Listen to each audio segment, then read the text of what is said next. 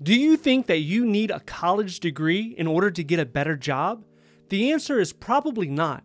Congress has determined that federal agencies, they cannot say that one applicant is more qualified than the other simply because they have a college degree. This new bill is focused on cybersecurity jobs in the government, but it will probably expand to encompass all the jobs. So basically, many members of Congress were standing up and saying that just because someone doesn't have a degree or a certificate, that shouldn't disqualify them from competing with other people in the government. Now, what about all the people that spent tens of thousands of dollars and years attaining a degree? Because everyone in their community, everyone in their family told them that was the only way. That was the path to success. And they listened to them and they went into deep debt in order to get that degree. What happens to them? This country has spent the last 60 to 70 years telling its young people that was the only way.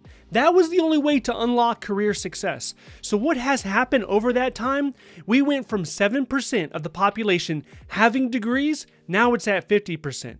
Now, if you're trying to hire for a job, you have 20 people lined up for an interview, you can assume that half of them, 10, have a college degree. And certain companies such as Sallie Mae have been benefiting from that decision. This is starting with the cybersecurity jobs because honestly, the government is hurting trying to get cybersecurity analysts, cybersecurity professionals. It's not just the government though.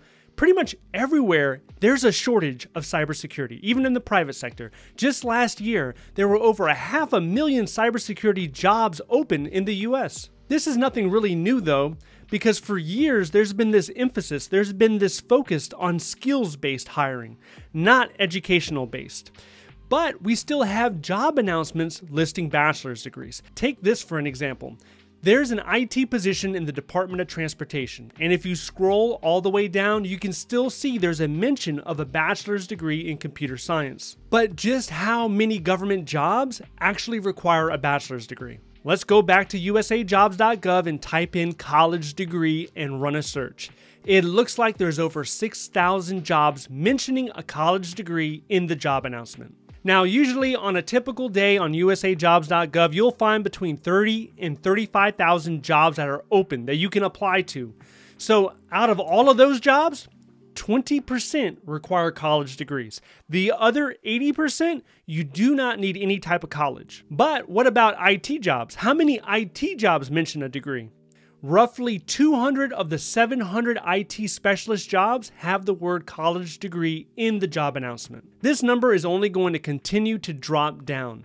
But what about you? If you want to be a cybersecurity analyst, if you want to work in cybersecurity, what should you do right now? You should do two things. One is you should train. The other is you should practice. So when it comes to training, first I would start with YouTube. Go on YouTube, look at some of the videos, even consider getting a book, maybe an audio book, and start to learn some of the fundamentals. I would even go as far as signing up for a course. You can go to Coursera, you can go to edX, you can go to LinkedIn Learning. There's courses there. Sign up for a free trial, take some of the classes. Some of them are only 2 or 3 hours. After that, cancel the trial. That's how you're going to establish the fundamentals of cybersecurity.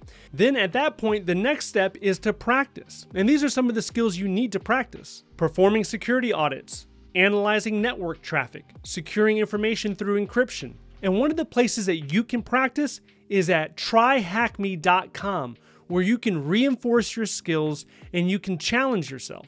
What would really help is if you could volunteer. If you're currently at a job, see if you can volunteer and help out some of the folks at the IT department. Maybe talk to your supervisor, see if you can go on a small detail to assist them. If you're not working, you'd have to volunteer at your community or something like that where you can assist with computer-related tasks. Now, if you're trying to get your first initial job, I would say even if you start out at the help desk, that's going to benefit you because you're going to be exposed to IT people and you're going to be using IT skills. So don't be too proud to accept one of these help desk positions. And here's another thing, when it comes to colleges and universities, I get the impression more and more that they're really just pushing people through to get their degree. And the way that I look at it a lot of the times is the college is like a business and the students, they're kind of like the clients. They're kind of like the customers. So you want to make the customers happy and they want to keep the money flowing. So in a lot of different degrees, in a lot of different states, they will make sure they push their students through the finish line. This is even if the student or the customer is failing. If they're failing, they will force them to go through tutoring. They will force them to take the test 100 times or whatever it takes for them to get their degree, for them to be happy customers. And it devalues everything. And the reason I'm saying this, I taught at a university. I was an instructor at a university. I have multiple degrees, and I don't think it sends the same signal as it used to. Maybe 50 or 60 years ago, it sent a signal of quality, of work ethic, of determination. But now, I don't think it has that same thing. And it's not just with the colleges and universities, it's also with these high schools. And this is happening all across the country. In the military, I had kids coming from the state of Mississippi, the state of California, Iowa, and when they would arrive, at times I would have them write a paragraph, 2 paragraphs, simple, basic concepts, write about why being on time is important. And they would write these words, 1-syllable words, words like was, and they would spell it incorrectly. Now you and I, we know that was is W-A-S, but they would spell it W-U-Z. That's not was. So it's not just a simple case of a misspelling once or twice. I'm talking about chronic misspelling all throughout paragraphs, all throughout pages. And it's clear to me that the teachers, the educators at that school, they were just pushing kids out. They didn't care. So in this circumstance, in this type of situation, the school is really a form of daycare where they're just watching the kids. It is truly no child left behind because every single one of those kids will be kicked out with their high school diploma. And there's an impression that this is benefiting kids. Like it's a good thing that people can just come out into the world with a high school diploma and a college degree, even though they don't necessarily know the work. They don't know how to write properly. They don't know how to read properly. But we still feel like it's good to give them this degree. And it plays a part in devaluing the educational credentials that a lot of us aspire to attain. Okay, enough about that. If you're interested in a government job, maybe an administrative job lines up better with your experience. If you want to know exactly how to get that, I want you to watch this video next. If you would like to see more videos like this, please click like and subscribe. Thank you so much for watching, and I'll see you in the next one.